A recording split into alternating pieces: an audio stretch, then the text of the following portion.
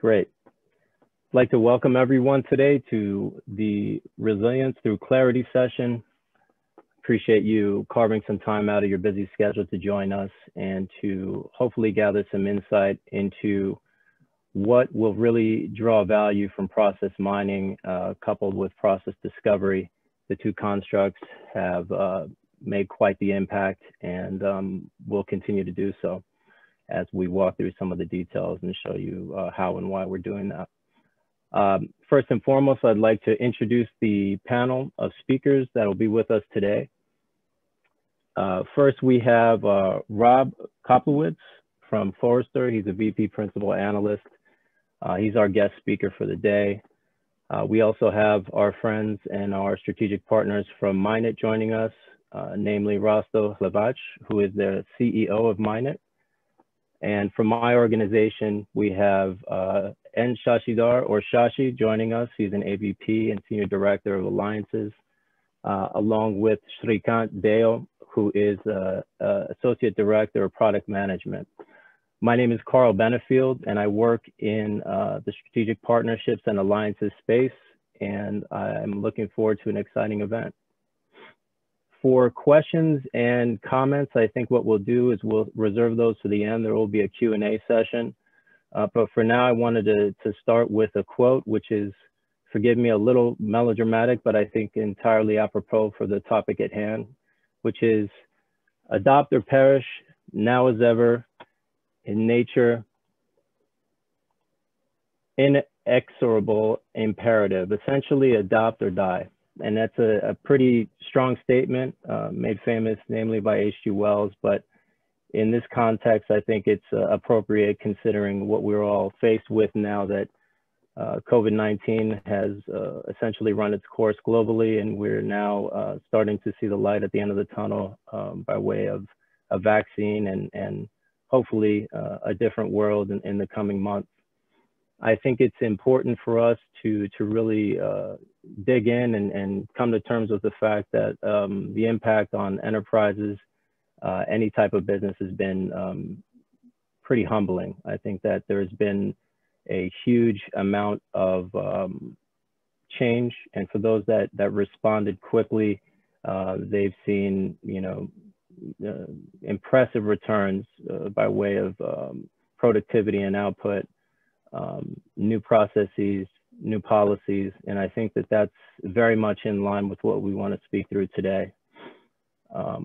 Those organizations that continue to adopt and track and capture the nuanced processes and sub-processes that are created in times like this are the ones that will benefit from leveraging the value of that interim phase with the return to normal in the coming year. I think with that, what we'd like to do next is hand over and touch on maybe another example of where I don't know that prevention could have really done anything to sway the results of the Great Depression, but certainly an example of something that required nimble response, new policy, new adjustment to how people were served and hosted and helped in a number of different ways through programs, not unlike the breadlines that were made famous in that terrible time, but really a strong example of a time in our history in U.S. history where new policy in an interim period was essential to the survival of most any American. And the impact across the global market as well was not anything to take lightly. So again, I think that that's a humbling or even a bit of a somber segue, but still a good one in consideration of what's happening today. So at this point, I'd like to hand over to my colleague and my leader, Shashi, if you could step in and tell us how we can apply some of these new findings in the world of our enterprise. Thanks, Carl. Good morning and good evening to all of you who have joined this webinar. Thank you for your time. Hope you and your families are keeping safe. In this webinar, we will be taking you through a very powerful tool that you can leverage to drive transformation, not just within your organization, but also that of your clients. But before we delve deep into these tools and technologies, let's spend some time understanding the broader context in which these tools can power your org's transformation, right? So Shrikant, if you can go to the first slide. So let's start by asking why. Right? Why are we even talking of these technologies? We are really talking of these technologies because of the real power of these technologies to drive transformation. Now, every company has a strategy and they go about executing the strategy. And historically, if you have seen, most of the role of technology has been to increase the efficiency or effectiveness of the execution of the strategy, either in terms of increasing the efficiency of the business process or increasing the effectiveness and productivity of employees and assets or increasing the efficacy of operations. However, once in a while, once in a decade or so, we come across technologies that are so fundamentally changes the underlying economics that it not only helps in increasing the efficiency of execution of a strategy, it has a potential to change the company's strategy itself. And we are amidst one such technology storm, which is automation and AI. And the reason why I'm saying that it's profound is simply because it brings down, for example, in the case of AI, it significantly brings down the cost of prediction. And prediction is the first order of input to several activities of businesses. Now, what does this do? It has two profound impacts. One, applications that are already using prediction will continue to use more and more, and the prediction will get better, faster, cheaper. And this is not just about being incremental, it can be extremely transformational as well. The second is new applications, which were not using prediction will start using prediction as an input simply because of the lowering of the cost of prediction. Let me give you an example in each of these two cases. In the first case, for example, all of us shop online. The recommendation engine, I'm sure, all of us have seen that it throws up some 20 items, in terms of predicting what I would buy. I may end up buying only one of the 20. The accuracy is pretty lousy as of today, right? And as the accuracy slowly increases, at some point of time, it is only focused on increasing the user experience. But as the accuracy knob increases to about 60% or so, I would end up buying 12 of the 20 items that it recommends. Then the e-commerce company may reflect back and ask, if I'm able to accurately predict what this guy is willing to buy, why should I even wait for him to shop? I might as well ship it. Right? The same technology is being used till some point of time. It is incremental. At some point of time, it flips over to become transformational because now the company's business model has changed.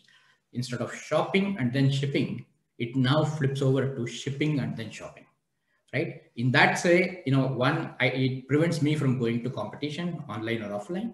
And second, now that the item is on my porch, I might as well pick it up.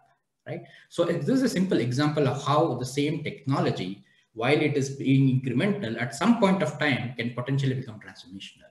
Similarly, on the second example, in terms of how a new problem can be solved, which was earlier not solved through this technology. The classic example being autonomous vehicles, right? Now, autonomous vehicles were never considered as a part of a prediction problem, right? And we always had this, self-driven vehicles in shop floors and warehouses, 20 years back, where it was programmed saying, if this, then do this, right? If there is a human, then stop. If there is an empty rack, go to the next rack. But you couldn't really transport this into the street because there are infinite number of if conditions, right? The moment you realize that the cost of prediction has become so low, if you are able to reframe this problem as a prediction problem, instead of focusing on if I focus on then, if I start predicting what a driver would do, a good driver would do, then I'm converting this into a prediction problem. And what a driver would do, the then condition is a limited set, either a turn left or right or accelerate or brake, right? So then AI started taking inputs from the environment, started predicting what a driver would do, learn from what the driver actually does. And over time, it increases the accuracy so much that it can completely predict what a good driver would do. Now a driver is no more needed, right? So that's the power of the technology that we are dealing with. Now, if you go to the next slide in terms of now, if this is the real power of technology that we are dealing with, what should we do in an organization or what should we do with our customers so that this true power is fully leveraged, right?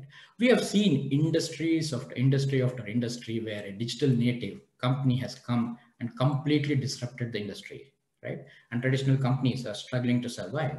And the reason for that is most of the innovation is happening in the business model. When I say business model, it's about a theory of the company in terms of how they create value and how they capture the value. And it varies from industry to industry, right? But one thing that's common across all these companies which are creating disruption in the industry is in the underlying operating model, right? So the business model talks of how you create value and how you capture value, and the operating model talks of how you actually deliver that value. And that is something that's similar across all these companies, irrespective of the industry they are in. And what I mean by a digital operating model is essentially that all the key processes that lie on the critical path of value delivery is completely digitized, automated, and AI enabled. And to a large extent, the people are moved off the critical path, right? By doing that, you're removing all the constraints related to scalability, related to the scope improvement, or in terms of the learning, right? The scalability is improved because of this digital platform. Every new customer that you want to serve, the marginal cost is near zero, right? And software by definition, by design, it's multi-sided, it's modular, and hence it can quickly increase the connections that it can do, and hence you can increase the scope of your organization. And third, of course, is the learning. The fact that it's learning happens in near real time. People cannot even think of mimicking that, right? So that's the heart of how this technology can be leveraged. Now we go to the next slide in terms of if we really have to build this digital operating model for your company in order to drive transformation. Now, how do I do that? As I mentioned earlier, the best way to start is to, start looking at taking each process, each task, which lie in the critical path of your value delivery, and go about automating that, right? A complex infrastructure of an end-to-end process automation is what underpins this digital operating model, right? Some tasks are deterministic and hence can be easily automatable. Some requires human in the loop. Some are more complex and probably require AI-enabled automation, but the end goal is to achieve autonomous operation. Over the last 3 years, if you have seen, there's a significant increase in terms of the spend that's happening in the automation technology, whether it's in terms of RPA or a low code or a DPA. In fact, RPA is one of the fastest growing software segment. Yet we see that, we have very few clients who have adopted automation at scale, right? We ourselves have automation product, and we work with more than 350 of the global 2000 companies, helping them in automation. We have realized that, less than 15% of the Fortune 250 companies have really more than 100 bots at scale. And when we are talking of these kind of large companies and ability to automate end to end, 100 bots is still scratching the surface, right? And the key problems are threefold. One is the ability to scale because of the not selecting the right process.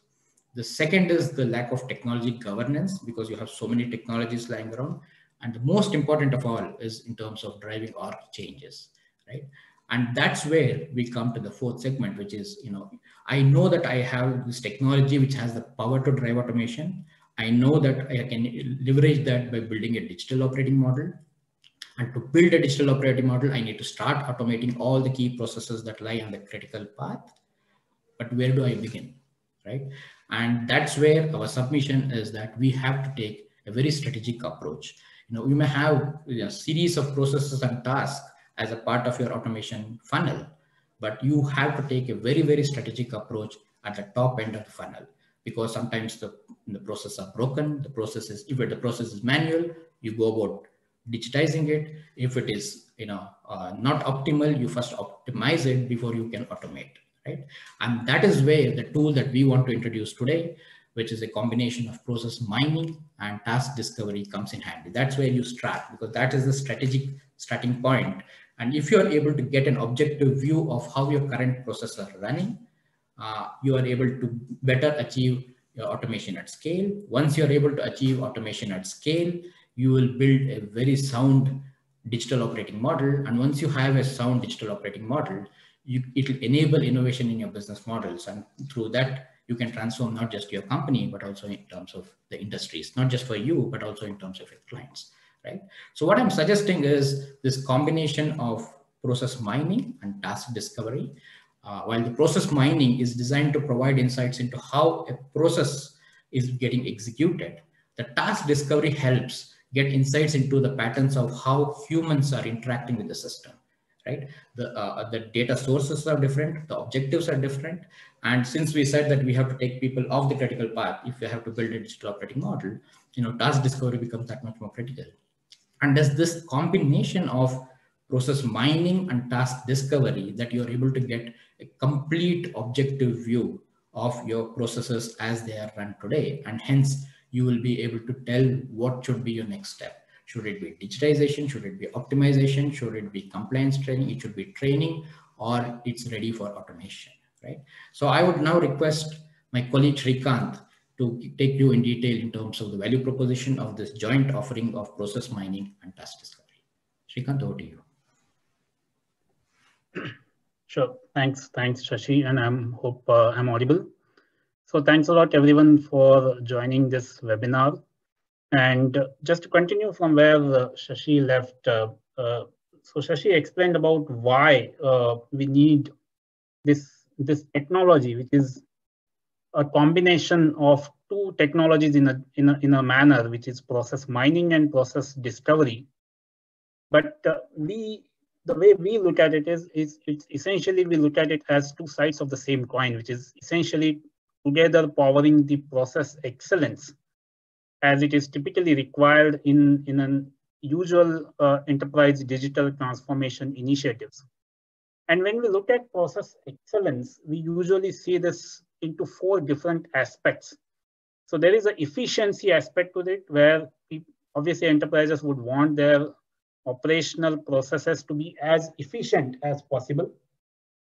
Then there is an automation angle where in order to not just to save operational costs, but also to make processes more efficient and also make them more agile to the customer demands. Automation is essential, and it is important to make the processes essentially much more nimble and agile to meet the demands. But the next two aspects are equally important as well. So while obviously a lot of focus usually goes around the efficiency on automation, compliance is equally important, and especially in this today's world, which is getting more and more more into regulations and different rules that businesses have to face. Compliance of the standard processes becomes extremely important, and that becomes one of the key factors that typical operational executives are always bothered about, in terms of whether my executives are really complying to my standard operating processes or not. And compliance usually comes from training and knowledge. Okay, obviously, the more knowledgeable, the more experienced an executive is, they are likely to comply more to the existing processes, and they are also likely to be more efficient. But that knowledge comes from training. Okay, so there are always opportunities as part of the process excellence initiatives to drive more better training and better knowledge among the executives for the process. So when we look at all these different four aspects of excellence, process mining and process discovery, as Shashi talked about, provide some of the very important insights that can drive this entire journey.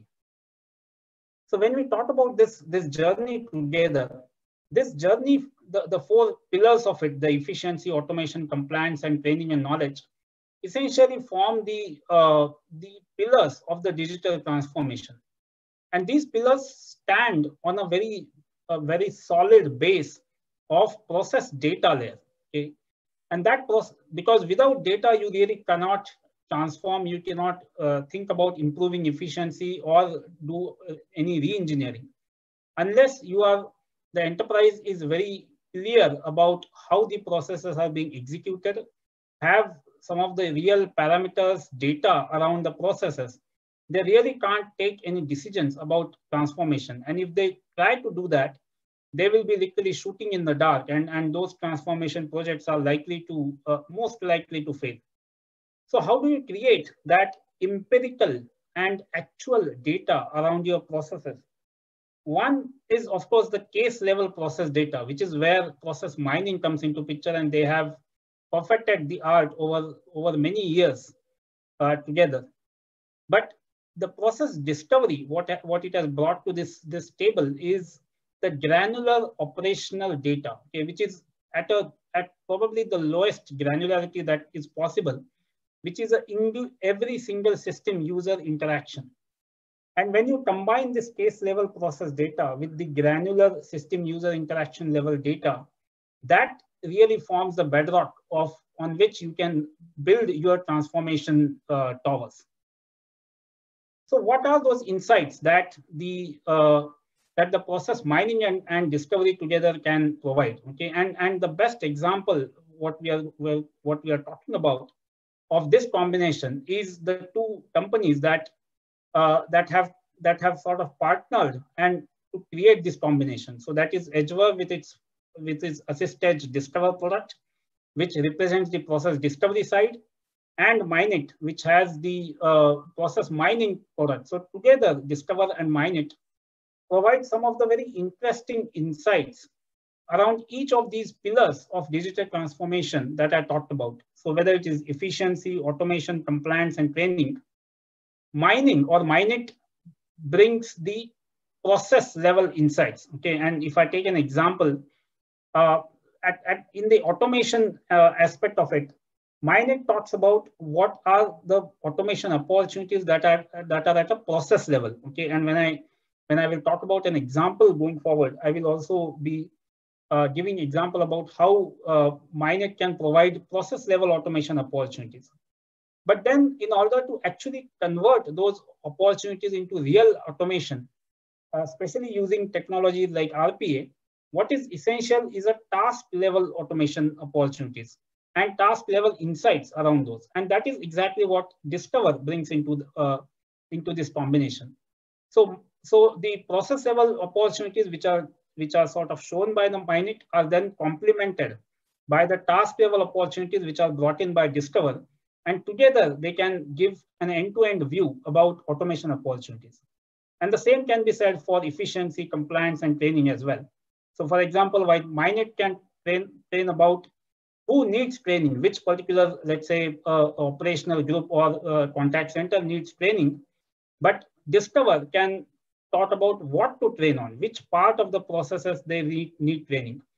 And Discover can also help with the ready-made training content, auto-created training content and definition documents. So in a way, the Discover and Minit combination completes the end-to-end process analytics story for the organization to get on to their transformation initiatives.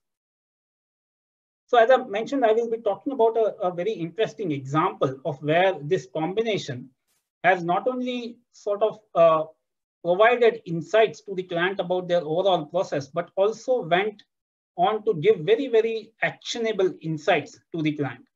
So this particular client was a pharmaceutical client, and while they understood the power of each of the technology, they wanted to really drive a much larger digital transformation, and which is why they sort of reached out to us for a joint POC. So this particular process, which was a procure to pay process, we applied both process mining and Discover. The interesting part is this entire POC was executed in a manner of 7 days. That's all. Okay? And from a process mining side, we used the application logs that were created by the SAP for the last year. Okay? Whereas for process discovery, we specifically recorded data from three of the resources. But here the data recorded went obviously beyond the ERP application and went into many of the Microsoft applications as well, like Outlook, Excel, and PDF. And together, this data, when we sort of went through the analytics, it provided very interesting insights. So, for example, on compliance, and this we showed to the client that how close to about 56% of the purchase orders were created without a purchase requisition. So while this may not seem major problem, The point was that this was not only sort of causing non-compliance in the process, it was also resulting in a very inefficient purchase order creation overall. And the overall compliance value itself was close to about more than 200 million based on the transactions that were flowing through the system. Similarly, efficiencies, we showcased that how 35% of the purchase orders needed rework. And we did not stop there. As I said, the combination of Minit and Discover, we were able to showcase individual transactions where the POs were created and why those transactions were inefficient because of the way the people were executing those tasks. And the scale of this can be seen by the fact that close to about 350 million worth of POs needed rework. Okay, and obviously that would mean not just inefficient purchase orders, but probably delayed payments and maybe penalties for the organization. And what we also saw that while there were obviously very obvious automation opportunities at certain steps of the processes, with Discover, we were able to show very detailed task level automation opportunities, which when we combined across the entire process, we could easily say that purely post automation itself can give the organization savings of close to about $2 million every year, purely based on task automation.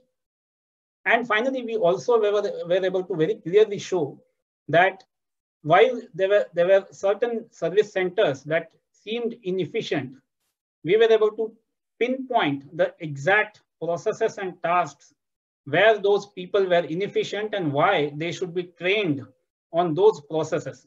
Plus, we were able to also give them actual training material that were directly created from the task recordings. So what I wanted to highlight here is the fact that a very simple POC just over a period of 7 days, but it shows the power of the combination of these two products together, the Minit and Discover products, and how together they can drive the entire digital transformation for a large client like this one. Okay. So what are those key capabilities of these joint solutions that can really drive this value? Okay. So while on process mining, I'm sure many of the audience is aware of the standard process mining capabilities, which is about the ability to create a process maps and show step by step how a particular case or a particular purchase order or a particular invoice flows. Some of the unique capabilities that Minit brings to the table is about comparing the different processes, having a hierarchical drill down based process maps and mining, and then also identify some unique drivers and inhibitors that are influencing the process. Just to give an example of that previous POC that I was talking about, we were able to show how a particular set of operational people sitting in a particular center were driving a lot of non-compliance. Okay, probably because of the training issue or probably because of some other sort of reasons. But we were able to find out that the influencing factors were very easily could be found. Okay. Similarly, on the Discover side, which is the pioneering product in the process discovery, it has brought the entire industry of process discovery to friction. It brings very unique capabilities around very granular data capturing the user system interactions, going down, as I mentioned, to the lowest possible level of a process. In fact, we prefer to call it as the bits and bytes of the process, which will tell you exactly how the task and the processes are being executed. So it not only provides the as-is process analysis, it obviously generates task maps which tell you how the process is being executed, but it can also create very interesting output right automation blueprint, which helps in automation prioritization and business case creation, especially when it comes to automation. Okay. And to take the automation further, obviously we do not want to stop with this combination of just giving insights and analytics to the clients. We want them to have the tools that can actually execute those findings. So specifically for automation, Discover provides very clear automation ready outputs like control level nodes that are created in the task map, process definition documents that can be directly converted into automation requirements. And in fact, Discover has now sort of launching very soon an automation, which basically will just convert the task map into straight away into an automated process. So thus, Discover and Minit can obviously not just provide you insights, but also help you convert that into real value realization. So some of the differentiators that I already mentioned is one is about on the mining side, while it is about features like process compare and efficiency dashboard, but an important aspect of the mining side is about the on-premise deployment. Okay? Many of the competitive process mining products primarily work on the cloud side. And what we have seen, especially when we talk to many of our enterprise clients, that some of them at least seem to be wary about sending their data over to a public cloud. So this is where doing a complete on-premise deployment of the process mining and discovery products together can give a lot of value to the clients and also sort of help them with their concerns on the data privacy and security. On the process discovery side, as I mentioned, it spans across multiple technologies when it does the data capture. So it is no longer just restricted to your enterprise application, but it can also give you very clear automation ready outputs and help you prioritize your automation candidates. And also it comes with both the products come with a lot of flexible deployment and pricing models. Thus you can basically adapt these technologies as per your digital transformation projects. Okay, you can either go with a sort of a full-in sort of model, or if you want, you can even convert it into a more flexible sort of models as it suits your needs. So this combination is available in both models, which is sometimes customers say that, okay, we just want to start with automation. So we want to start with discovery first. So we can definitely do that. We can start with a discover only model, which is typical cases as a pre-automation. So if the customer is convinced that they want to go with automation only, so to do the pre-automation process discovery, we can start with discover. While as a customer is more looking for a larger digital or process transformation sort of initiatives, which is where the discover and Minit combination is what we normally recommend, and especially around process excellence and transformation kind of use case. Just to highlight that these products are very highly rated by the analysts. Okay, one of the first ever study that was done by analysts was by Nelson Hall, where they evaluated the Assist-Edge Discover as the top rated product when it comes to automation focus. So if you are looking for these technologies from an automation angle, we would say that you have come to the right place. And last but not the least, I think it's very important when it comes to products like process mining and process discovery, that customers are usually sort of are very concerned and constrained around the security and data privacy. Okay? And as technology vendors, we very understand these customer priorities very well. Okay? And which is why we have invested very, very heavily onto making sure that we meet some of the most stringent enterprise level security and data privacy guidelines. So we have used some of the aspects like authentication, authorization, encryption, user data protection at all different levels, having a very clear auditability of every action that has been taken on these tools. And finally, having a very clear separation of concerns through a very robust role-based access controls. Okay? And all these individual steps have been taken on a very strong base of protecting the data at every stage. Okay?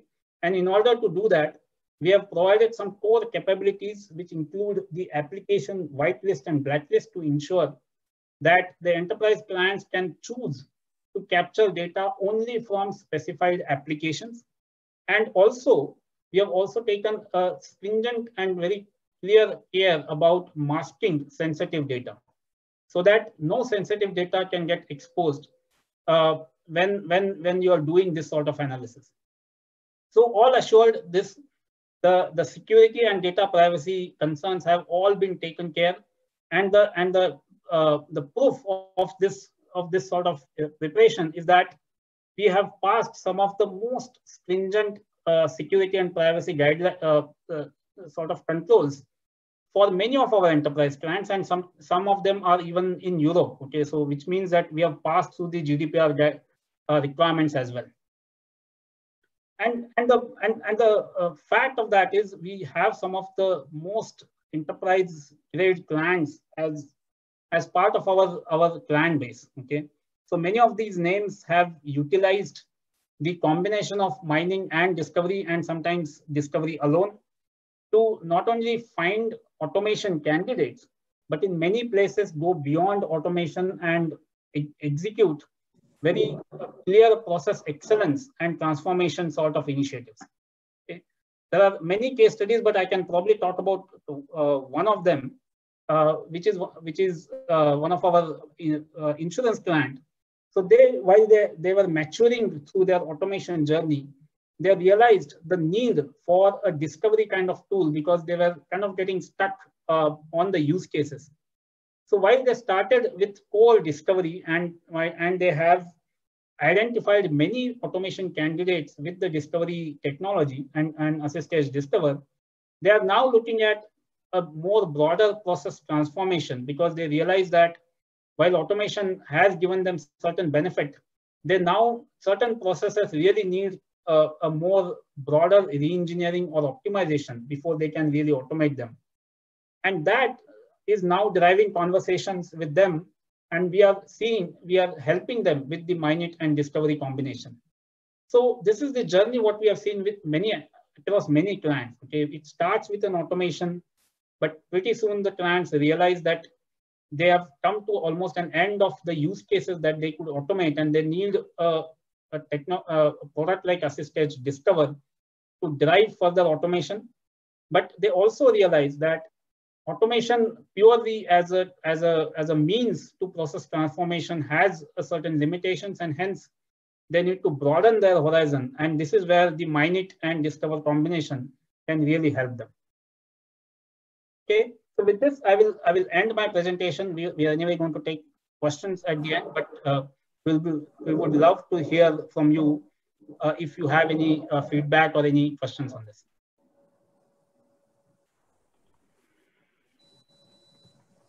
Thank you, Shrikant. I think at this point, we're now going to hand over to Rob so he can walk us through how process discovery can open and present opportunities for improvement. Rob, over to you. Thanks, Carl. Thanks, everybody, for joining today. I'll be brief here. I'll talk to you for about 10 minutes around what we've been really seeing around the process optimization and the automation market here, and it's been evolving for a while. So let's start off with kind of what's going on in the world. What are the folks who come to Forrester and talk to us about process optimization? What are they really talking about? They're talking about becoming a digital organization. They're talking about making software an expression of how they do everything in their business. And if we boil that down, the way you do business today is through processes. That's really what we're talking about. We have processes that support customers. We have processes, if you're in government, that support citizens. If you're in healthcare, we've had processes that support patients. And all of these things are ripe for automation. And it's been an interesting journey because we've been talking about this now for quite a while, for quite a number of years. I mean, we can go back to business process reengineering, a la Michael Hammer. But even in the course of the last 4 or 5 years, we've increasingly seen process improvement and increasingly the tie to automation become strategic. When we ask folks, and we ask them this survey, we've done this survey now 4 times, what's driving your process improvement efforts. Traditionally we had seen cost reduction. This was kind of the primary driver, but now we're starting to see this align to acceleration of digital transformation, business transformation, and increasingly align with improving customer experiences. These suddenly are very strategic outcomes, and these are outcomes that are aligned with business objectives. So traditionally these things were always 2 years ahead. 2 years from now we're going to be focused on these strategic objectives. Right now we're just going to take some cost out. Well, that shifted, and it shifted in early 2020, where all the things we've been talking about around the digital organization, automation at scale, and making process improvement and process optimization part of your organizational DNA came into focus. And then hit COVID. And things changed with COVID. Well, what changed? Well, thing number one was a lot of processes broke. That much we knew. My inquiry load just about doubled as folks tried to figure out how to get broken processes online. File folders weren't being passed. People weren't co-located. Mail rooms were not being attended. Things were just fundamentally broken. And we also knew that there were new budgetary and economic realities. So that often causes people to retrench and start to, to lock down budgets. And so we refielded the survey. And if you look at the blue lines here, what you see is that the strategic objectives remained in place. Even through the economic downturn, through all the things that happened as a result of COVID, we stayed focused on trying to become more digital in our businesses and focusing on customer experience. You'll see on the bottom, cost reduction increased, went from 6% just before COVID as the primary driver to 13% right afterwards. But that's a doubling from a small base. And we look at this and say, even though cost reduction remains important, 77% of organizations still intend to measure it. They still think it's going to be an outcome, but it is an outcome. It is no longer the primary driver. And so we have to think about this very differently. To become a digital organization, this is not about bringing in, the big systems integrator and having them do the big BPM project. That's traditionally how we thought about automation, turning the aircraft carrier. This is very different. And those big projects are going to remain in place. We're going to continue to do work like that.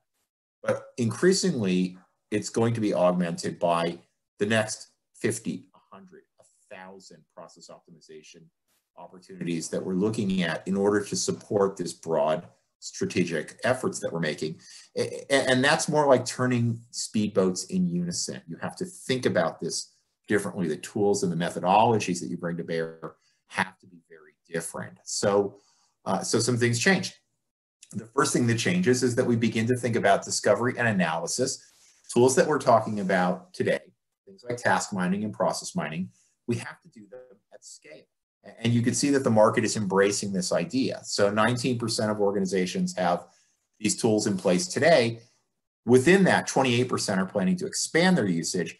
Another 27% are planning to use these tools net new. Why? Because they allow us to get objective output and they allow us to do it at scale.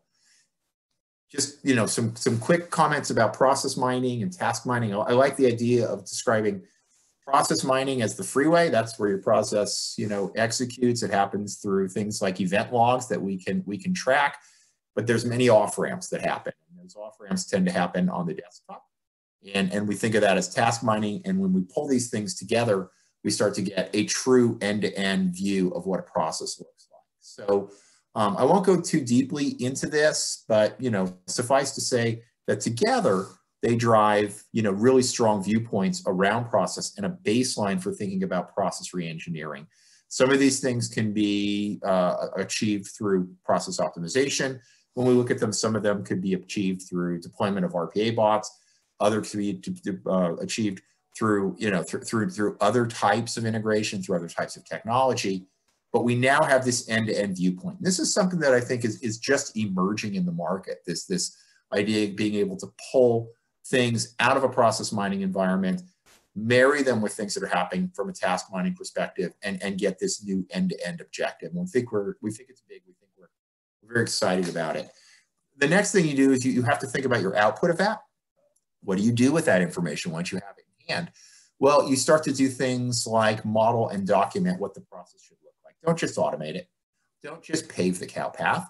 Start to think about this in terms of how you would re-engineer the process and optimize it, given new technologies that are available, given new operating models that are available, and given that backdrop of trying to move towards better customer service and digitizing your organization. And this really becomes part of the DNA of the organization, this constant looking at re-engineering and constant reevaluation. And from an automation perspective, my heavens, we've got plenty of automation. That's the least of our worries. We have digital process automation solutions that allow us to build and orchestrate and drive new types of processes. We have really, really strong emerging capabilities around robotic process automation. We have low-code tools. We have all of the things that we have from a technology perspective that allow us to be far more agile than we've ever been before. But what we would ask you to do is to say, just because we have all these new cool automation tools doesn't mean we should jump straight to automation. Think about it more holistically than that. Excuse me. So the way we see this playing out is that we see a new focus on discovery and analysis. These top two boxes are things that we look at with tools like EdgeVerve and Minit that allow us to get really, really strong objective viewpoints into how the process is running today, analyze it, and look for opportunities to improve it.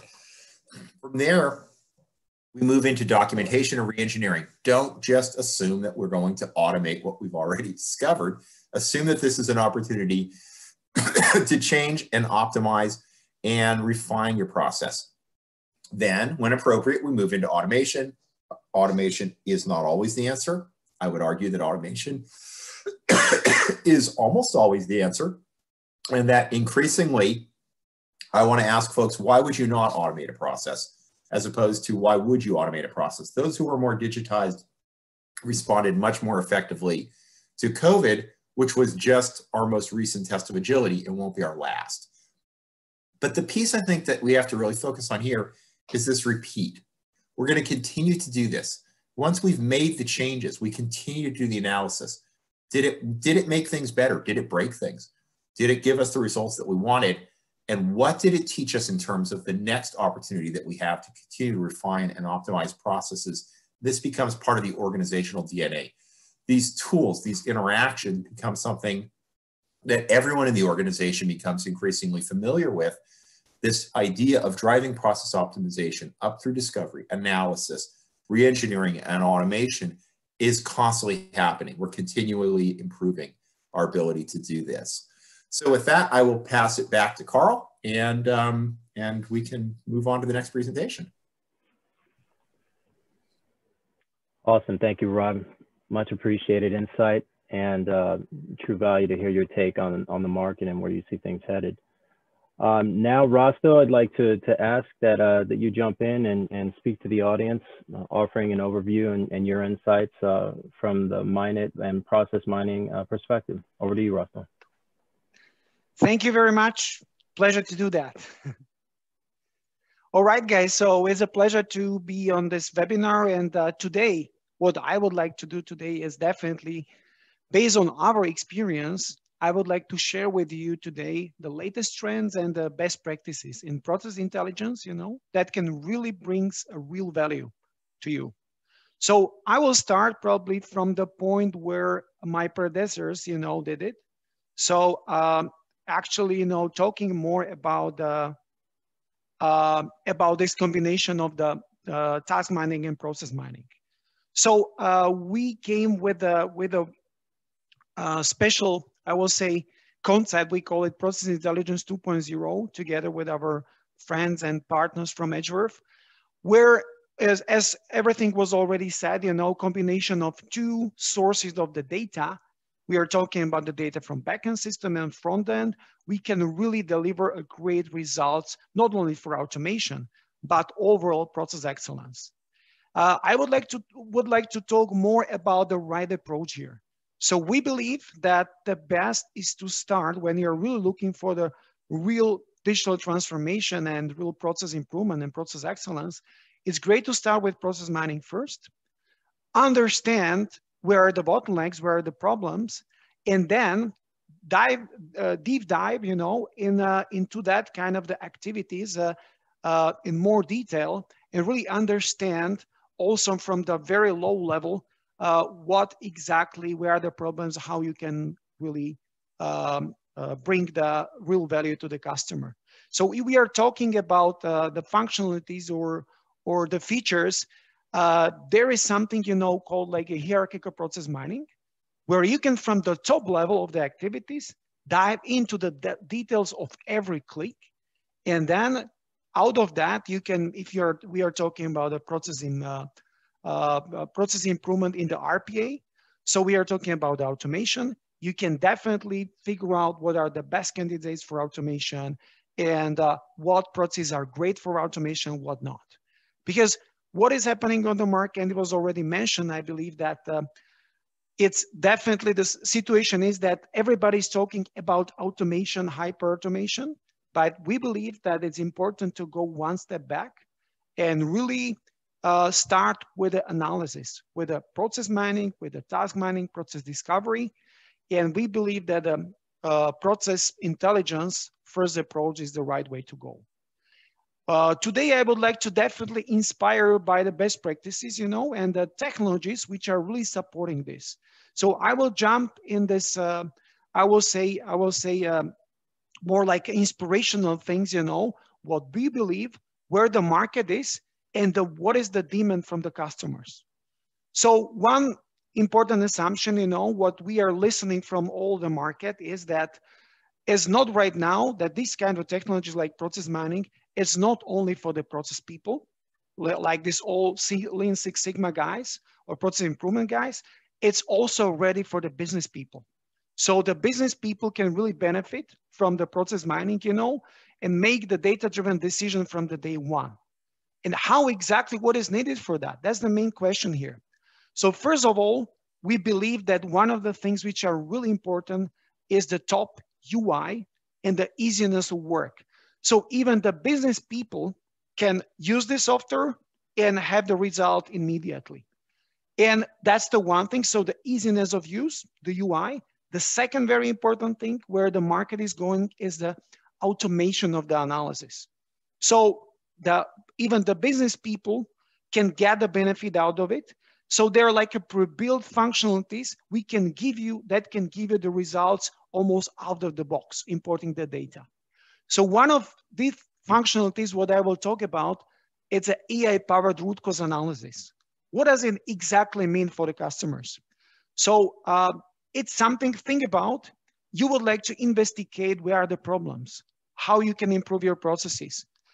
This is the tool which can, with an AI-powered, you know, algorithms, they can really find the right combination of the attributes which causes the root causes for you. So where are the problems, where are the biggest bottlenecks, where is the highest cost? So you can define what you're looking for in your process.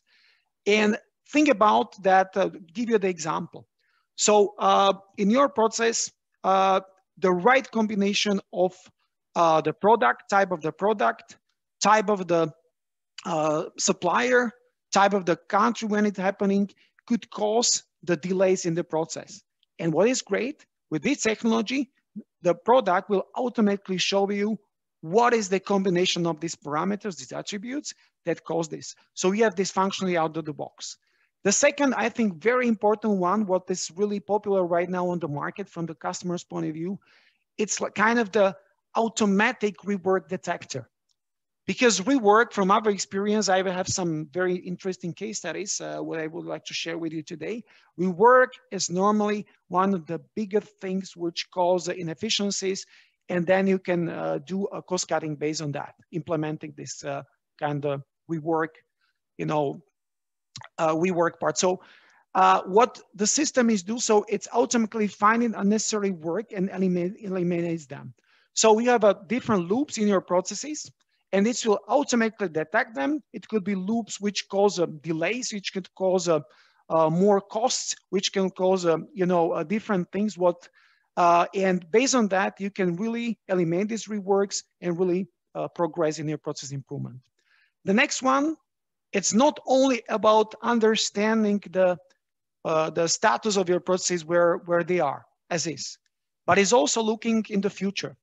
So process simulation is very important part of the process excellence journey.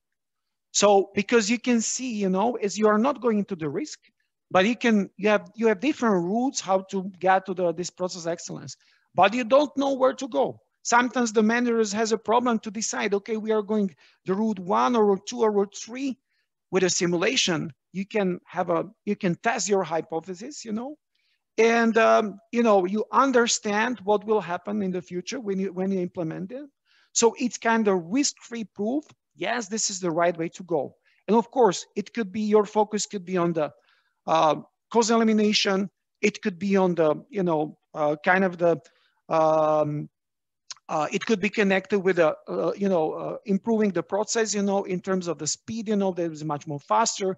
So it can be used in a very different ways. The next very important, I believe, thing what we see from the customers are pretty important is the business rules monitoring. It's also connected with not only with the process improvement, but also with the use cases like audit and compliance. So this function leads automatically.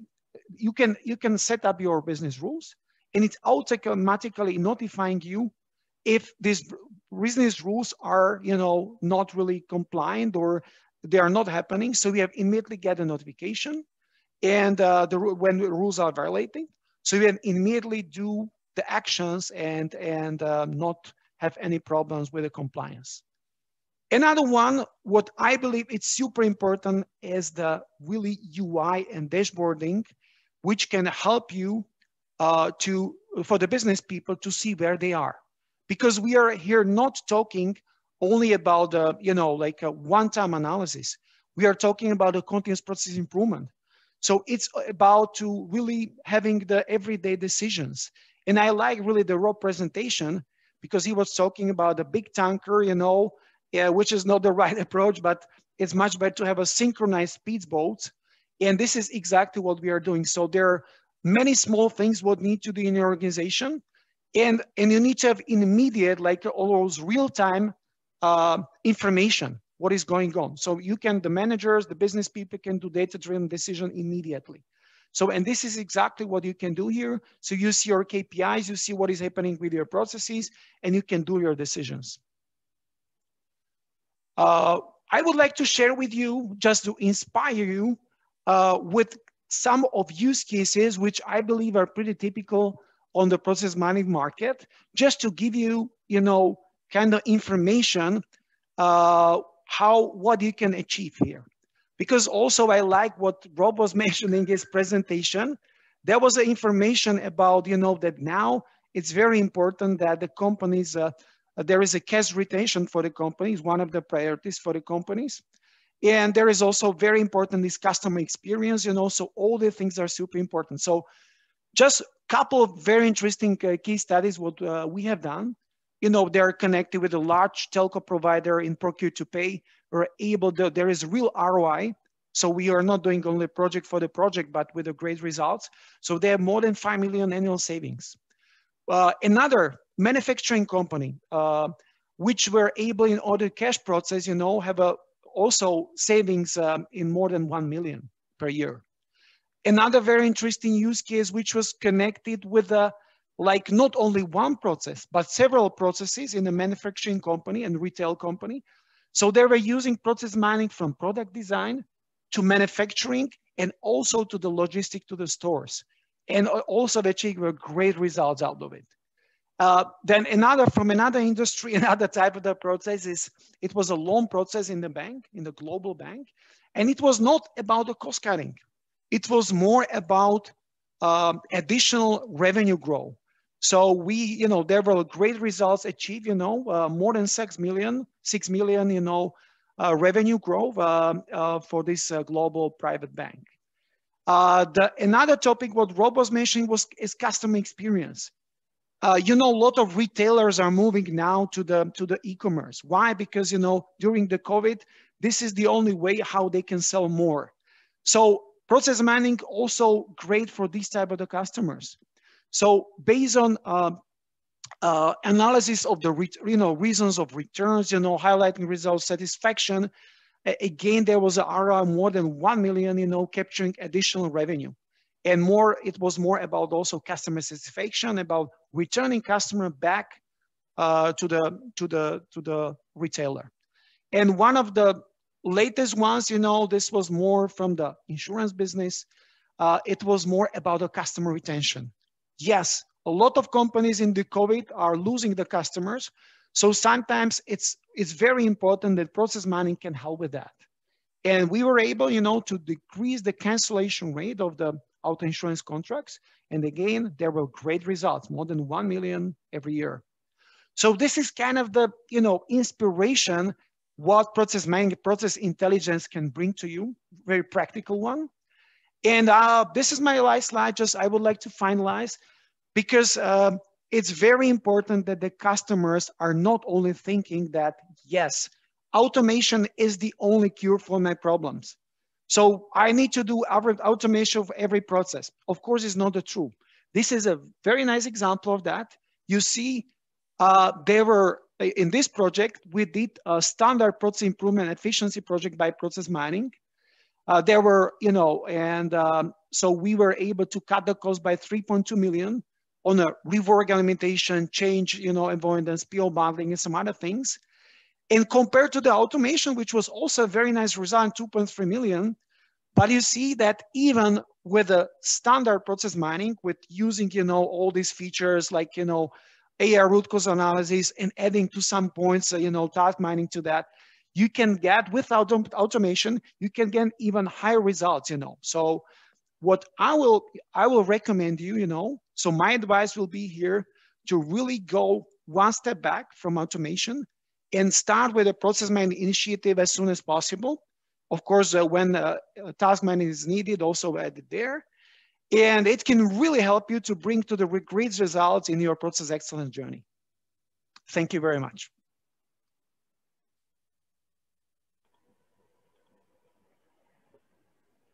Great. Thank you, Rosso, again, for your insights. We appreciate it.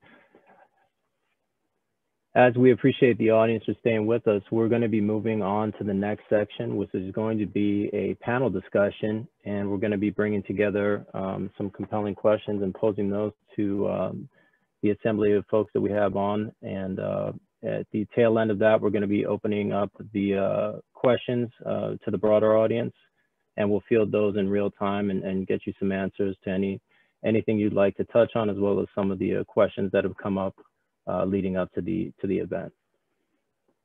So with that, gentlemen, what I'll go ahead and do is really just kind of tie things back and make some references to the points that were covered, which is a number of different things. There's the pillars, things that come to mind are the pillars of the joint solution, the degrees of process efficiency, process automation, the benefits of some key features and differentiators, not unlike the simulation that you can find on the Minit platform, or the ability to create process documents and benchmarking capabilities that you can find through Discover as well. So with that, I think we need to stick with the why, answering that question, the question as to why process intelligence is so important and so essential to every enterprise, and ultimately how adapting to change in real time can really make or break those from a success perspective. So if you would, Rosto, I'd like to ask you the first question. First question is, how can enterprises best avail this technology? Can you throw some light on how to start and how ultimately they can identify processes to be automated? Thank you very much. That's a very good question. You know, the approach will be definitely that they will start with the process mining at the beginning, because that's what I was mentioning. That's the first step to do. And based on the, you know, so first is to really understand, you know, do the first analysis. So really analyze activities, you know, and all the process, so map the process. So process mining will give the scope, the framework, you know, that to understand where the companies are with their processes.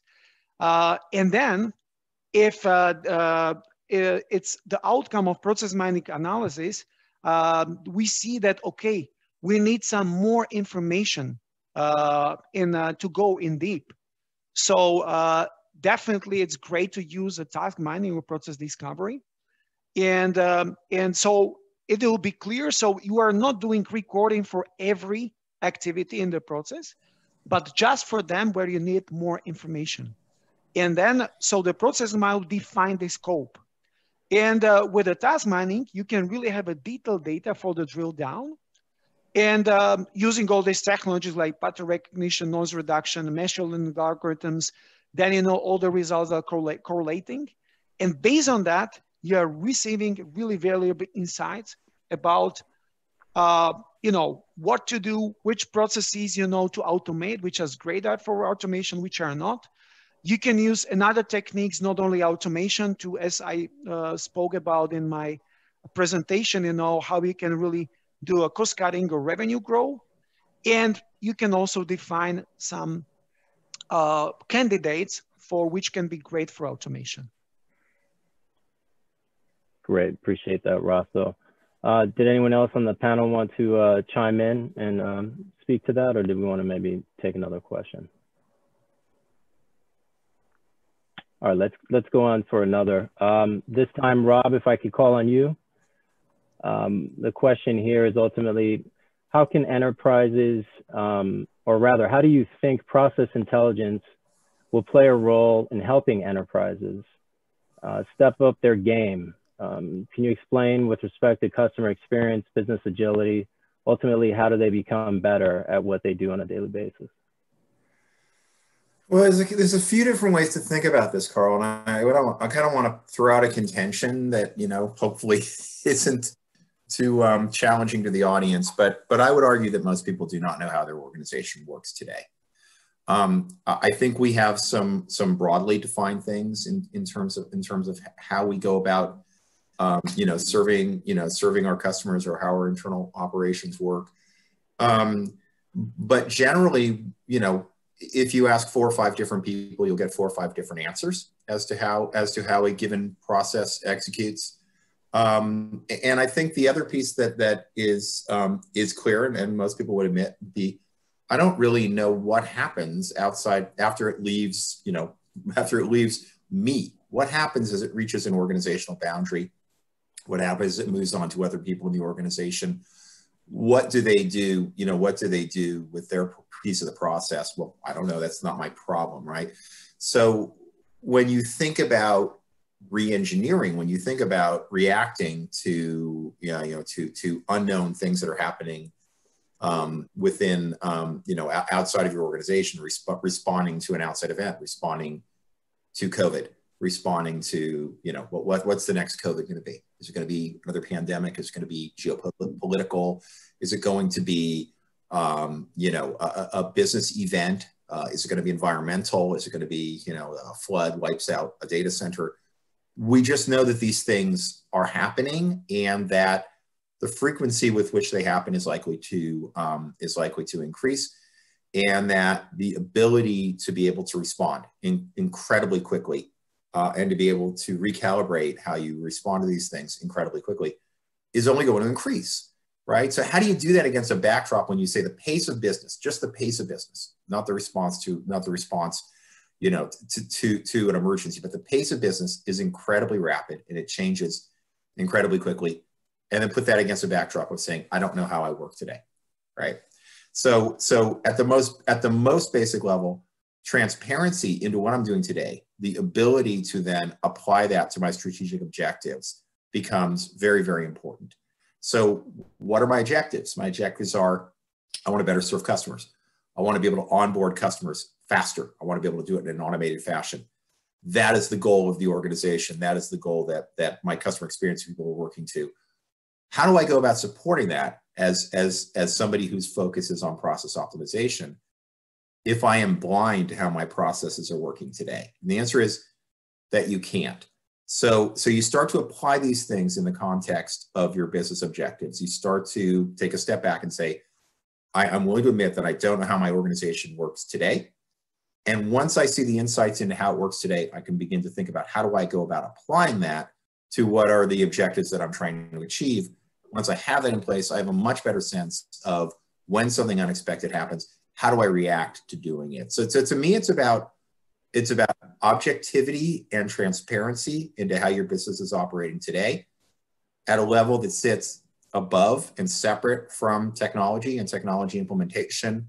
But I do believe that it often leads to technology and technology implementation, and that a lot of it will be driven by a fundamental desire to drive more automation. But you know, what I would ask folks is to say, make process intelligence a discipline in and of itself within your organization.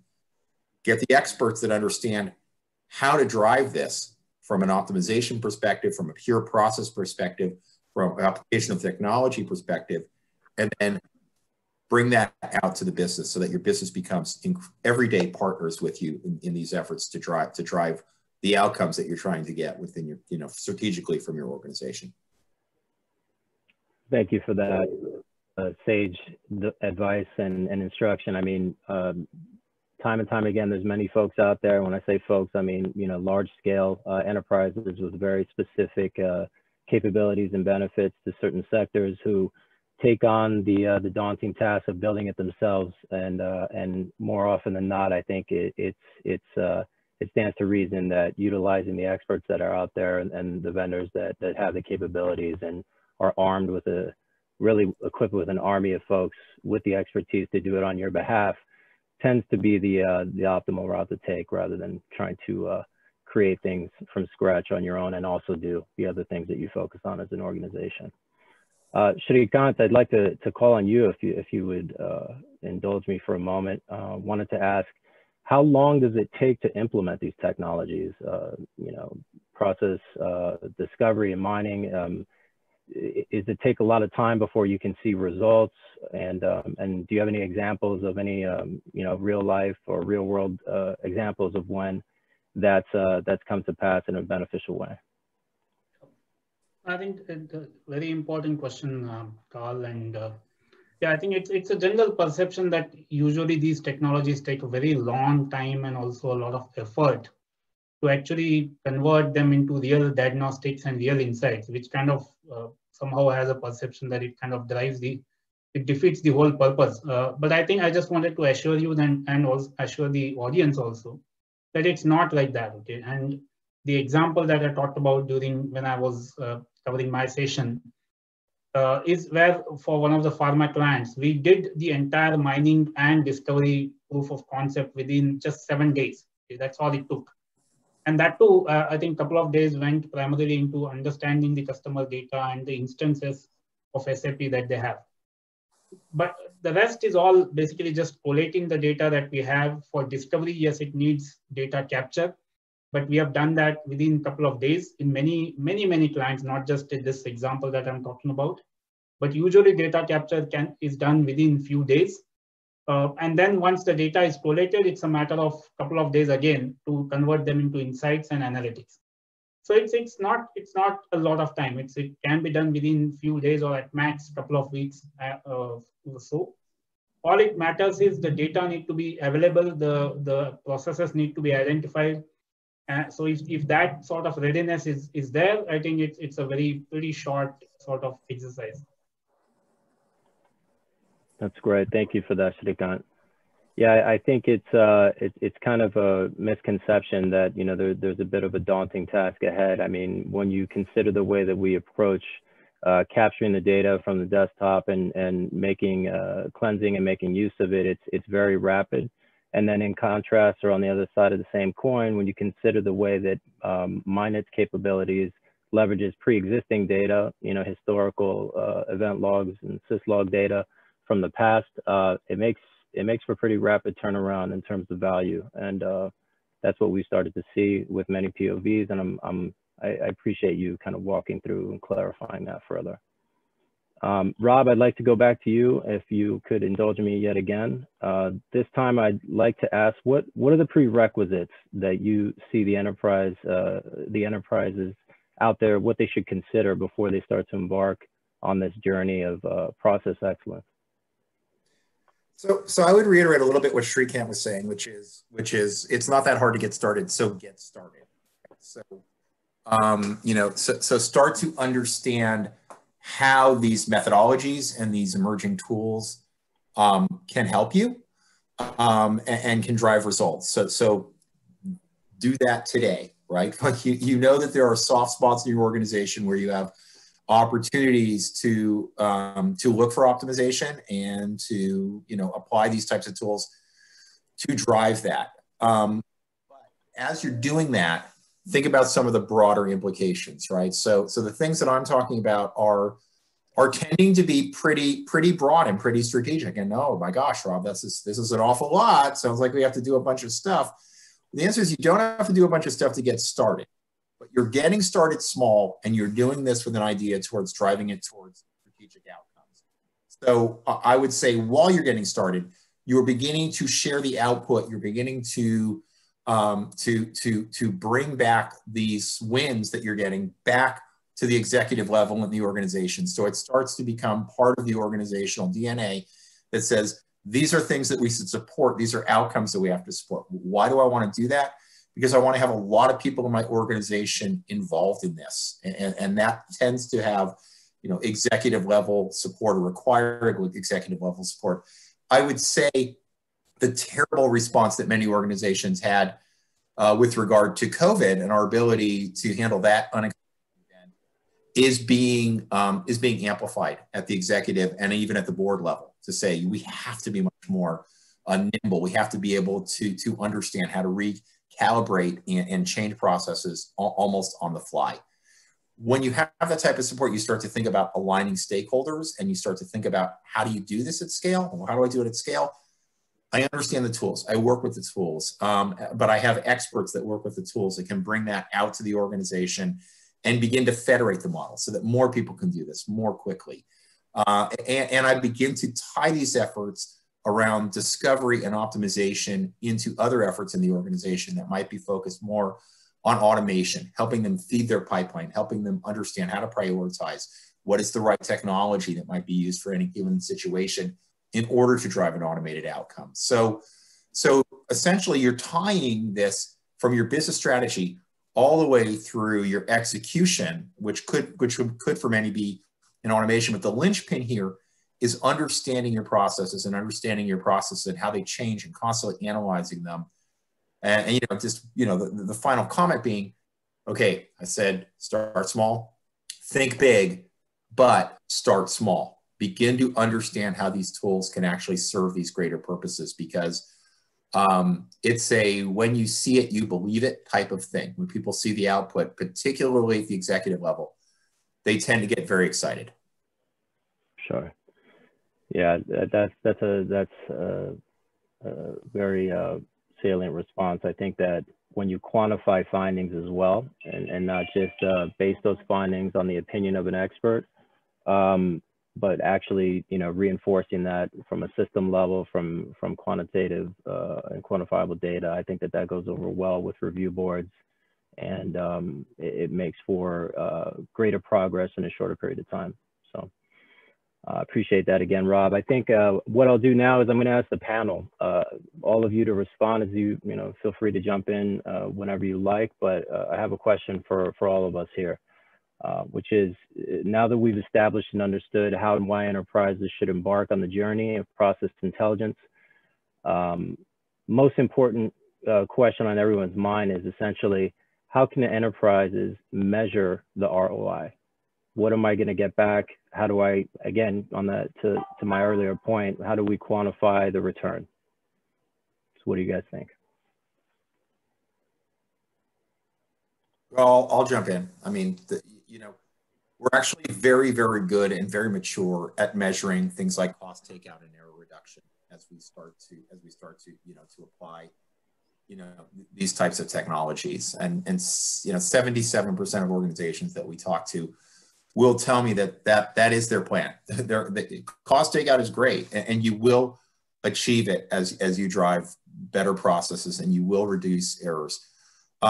What I would ask folks to then do is to take a step back and say, what are the metrics you're using around customer experience? What are the metrics if you're in healthcare around, patient care metrics? What are they if you're in government? What are the metrics that you're using to see whether or not you're serving citizens more effectively. And this could be, this could be things happening faster, more effectively. In the case of customer service, could be around things like customer train or customer satisfaction levels. But are you feeding those broader strategic goals? They tend to be harder to measure, but they tend to be much more impactful in terms of the measurement. So, so from a measurement perspective, you have the more difficult task of aligning it to make sure that it is actually feeding your business strategy, which it will. At the same time, just go take the cost takeout and show all the executives, by the way, these programs are paying for themselves. So we're getting these strategic value, but we're not asking for net new budget. We're taking cost out in order to justify the effort. Maybe I will also answer to this question. So based on our experience, customers in some particular processes, they are looking for some type of the improvement. So it could be, as Rob mentioned, it could be cost reduction. It could be revenue growth. It could be just speed up of the process. It could be, so there are different things, what they are looking for in their process excellence journey. And what is great, so because we are talking about data here, data analysis in the process mining, so they can, have this continuous process improvement, this dashboards monitoring, and they can use functionally, we call it a process compare, where they can very easily compare the process before they started improvement and after. And they can compare in all different levels. So it could be how the costs were reduced after this kind of improvement. If the revenue was growing, if the money flows through the process higher, if the speed of the performance of the process is higher. So you have a different attributes, and you can compare it in the real time, almost real time, what was before and what was after. So I think this is great for the business users to see very transparently how they're progressing. And if it's not where they would like to be, they can do changes. They can do another adjustment analysis there, and then implement another changes, and going from the quick wins up to the more details, to in their process improvement journey. Yep, very just to add to what I think Rob and Lasto said, just wanted to go one level deeper. And typically the kind of feedback that we hear from some of our clients is that these are essentially diagnostic tools, right? So they will tell us what can be done, but we still have to sort of invest efforts and possibly other costs into actually executing those things to actually achieve the value.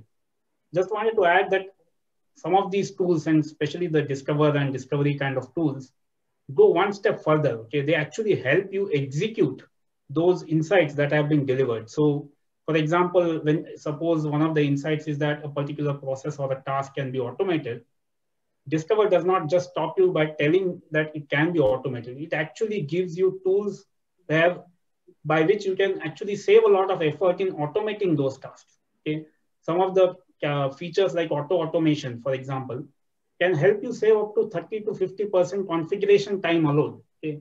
So essentially, you are not just understanding what needs to be automated, but you are already sort of one step ahead in terms of actually automating those tasks.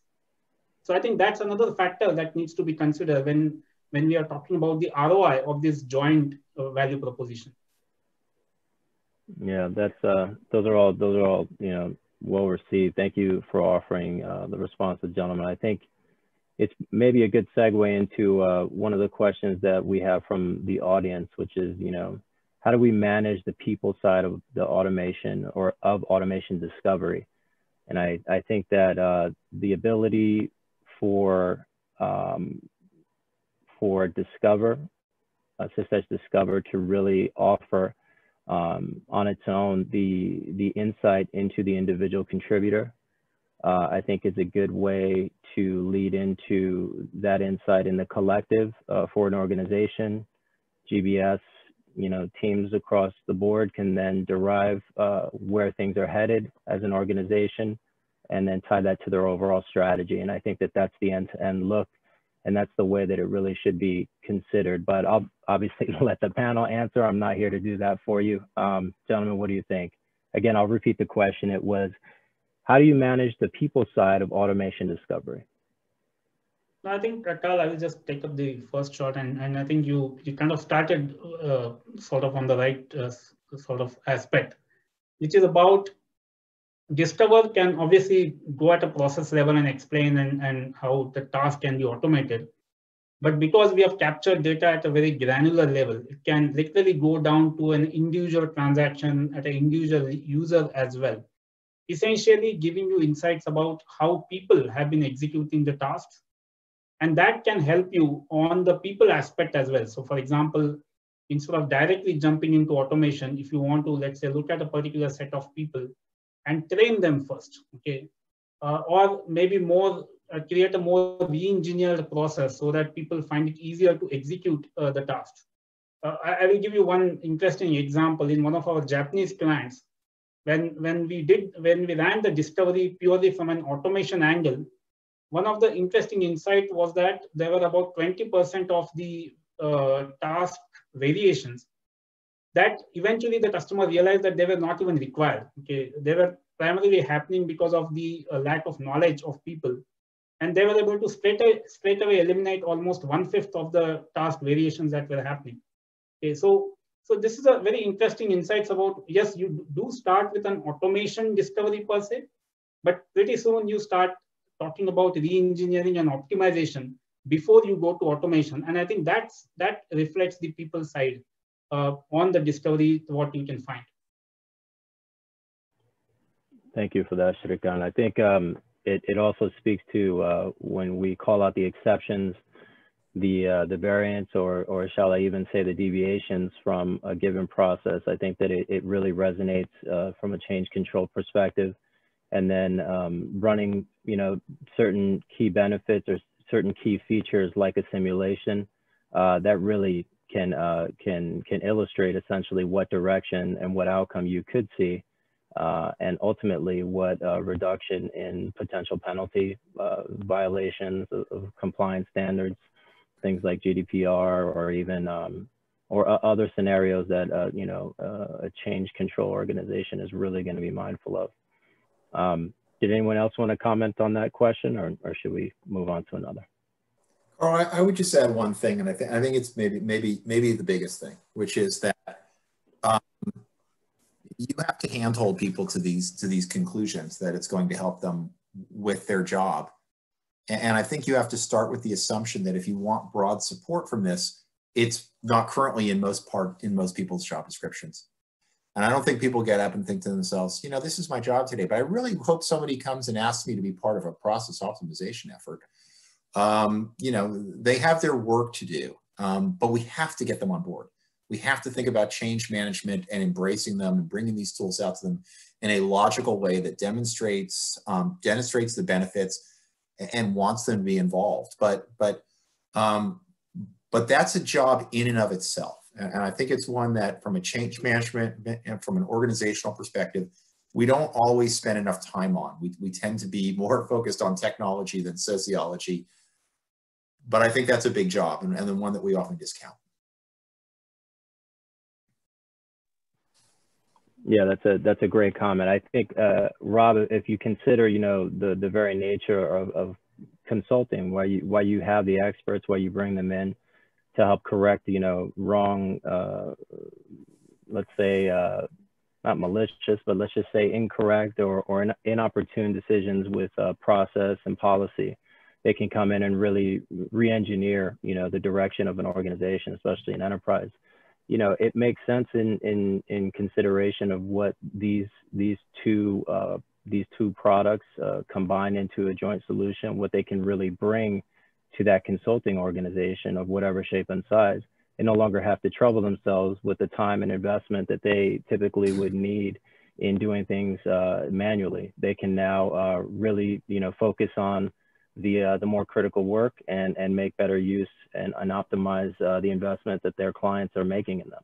And I think that that's an important point to really tie back to what you were saying as far as companies building out those teams and practices that may or may not exist yet. I think that, consultancies can really start to help structure those teams, and those can be erected and fast-tracked with tools like this. And I have to really agree with Rob here, because from our experience, we see that if the project is led only by the process people and the business people are not involved in that particular initiative, normally it's not ending with a great success, because all this technology is actually done for the business people, that they will achieve their results. So there must be part of the team, there must be part of this initiative, and of course, putting them together, it's normally not easy job, but without doing that, there'll be not such a great results. And if we are talking even about the continuous process improvement, that these people are understanding where they are, they're understanding the priorities they need to go through to achieve this results, there must be a leading part of this initiative. So that's some 50 cents from our experience, what we have. Thank you for that, Rasto. And I think that's probably a great point to go ahead and close at. We've reached the end of the duration for our panel discussion, and I just wanted to thank you all for participating, and of course to the audience for contributing some questions and for spending some time with us today to go through, ultimately how to redirect your organization and establish process excellence throughout. So thank you again, and with that, I think we'll go ahead and close.